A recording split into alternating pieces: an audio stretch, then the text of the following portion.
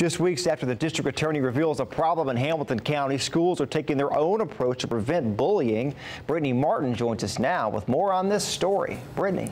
Josh, General Neil Pinkston released his report on a culture of hazing and bullying following the rape of an Ottawa High student by his teammates. Tonight, Hickson Middle School held an anti-bullying conference. I spoke with two students who've been bullied before and asked them if they think their school is doing enough.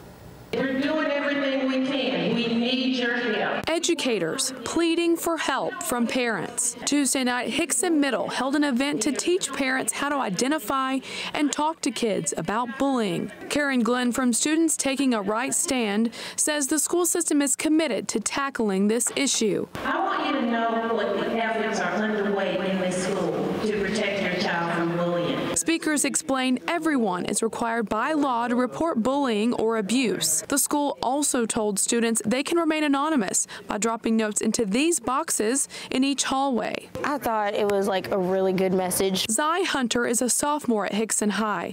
She says she was once bullied and is confident in the new measures the school system is taking. Because like that kid could be on the verge of hurting themselves critically, and then that one talk from that one person in their life that means a lot to them could help. Drew Dodge, another sophomore at Hickson High, says he's dealt with bullying for years. I was depressed every day for a while. Both Zai and Drew say they found a teacher, friends, and a drama program that helps them deal with bullying. It feels empowering to know that you're like up here making a difference for everybody else, and like you're not just being one solid voice in the crowd.